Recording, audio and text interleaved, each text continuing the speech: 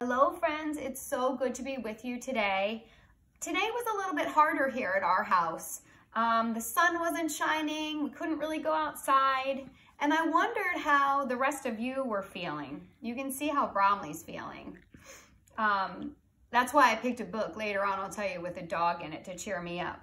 But I couldn't help be reminded about the story of Noah that we learned so much at the beginning of the year this year, when Noah was in that boat and he was going through all the rocky seas and really worried and starting to, to doubt, and God kept his promise. God said, I will keep you safe. And I feel like we can be reminded of that story and think about, what will that rainbow look like for us when this is all over and we can all be together and we can high five and hug and play with our friends. And I think that rainbow will be so appreciated. We'll really appreciate each other. So we have to continue to trust. And if you're in my class, we've been singing a lot of Lauren Daigle songs and Trust in You. And remember, you know the words. When you don't move the mountains, I'm needing you to move.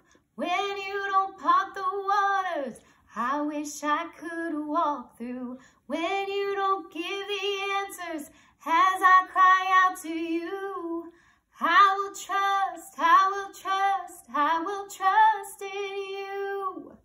So we're going to continue to trust, and we're going to continue to reach out through all the technologies and utilize all the things we can use to see each other.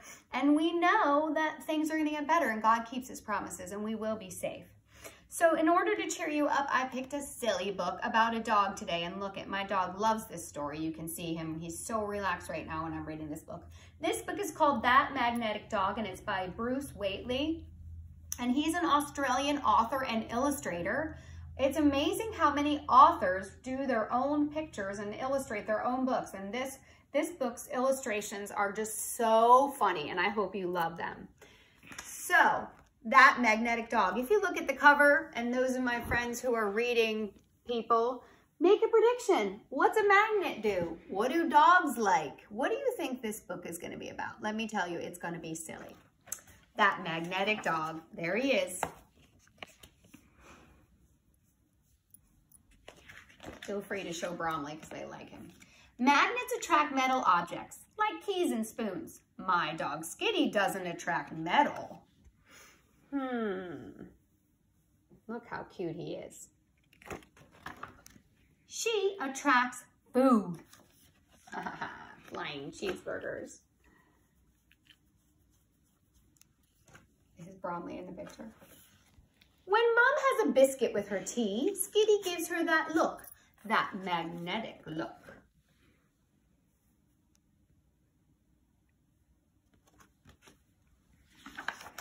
Before you know it, Skitty has a biscuit too. Sometimes more than one. That magnetic look can be very strong.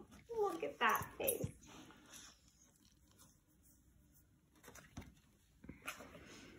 We're not allowed to feed Skitty at the dinner table, but somehow food always goes in her direction.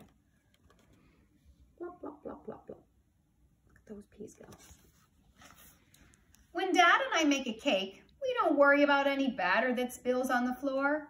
We know it will disappear.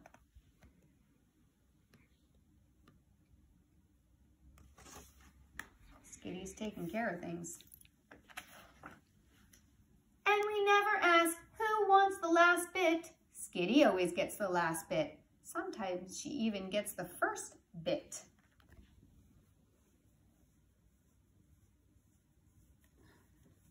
Some yummy cake. Not that Skitty steals food. She doesn't have to. It just seems to follow her around.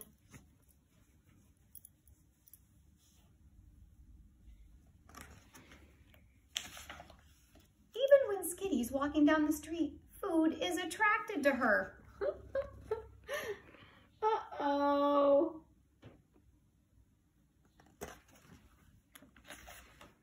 She likes Chinese food too, but I wonder if she gets too much of it. Skitty takes food very seriously.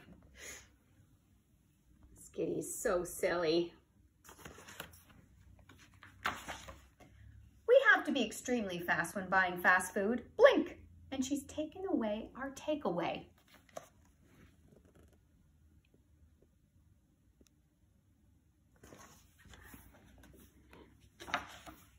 Peanut butter and honey sandwiches are my favorite. Unfortunately, they're Skitty's too. Whoa, look at her go. She's flying through the air.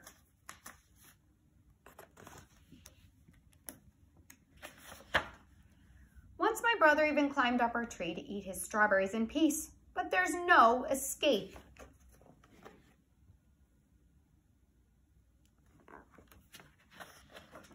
Skitty has magnetism, all right. It isn't only food she attracts people too. There's no escaping that magnetic look. Oh, look at how everybody loves Skitty. Just like at our house, we love Bromley. That magnetic dog. And if you didn't see him, here's my magnetic dog, Bromley. He loves books. He's like a magnet to books. Now, if you are a pre-K student or kindergarten, draw a picture of a pet. And if you don't have a pet, what pet would you like to have? And what would it attract? So in your picture, make sure your picture is as big as your hand. So make it nice and big on the page. And use at least 6 different colors. And include and try to label it if you can try to label it and spell out the word. What would your pet attract if you don't have a pet? Remember, you can make up whatever kind of pet you want. Older students, can you write a story about a pet that would maybe have a superpower? Maybe it's attracting magnet things, or maybe it's saving the world. But make sure your story has a beginning, a middle, and an end. And make sure you start out your story with a good, catchy hook. Maybe a big noise or something very descriptive to attract the reader. Those of you who have been listening on Facebook, please know that the teachers at Christ Memorial are going to start to put up YouTube videos with including these books that are put on so everybody can access them, and some little lessons for our foundations, our letters, our math and science, and you'll get to see Mrs. Dallas and Mrs. Hoover too. So if you've been following along on Facebook, look for some YouTube options for you to click on. We'll be linking them to your email, and you'll get to do some mini lessons at home. All right, hope you're staying well, and remember to trust in God. See you all soon.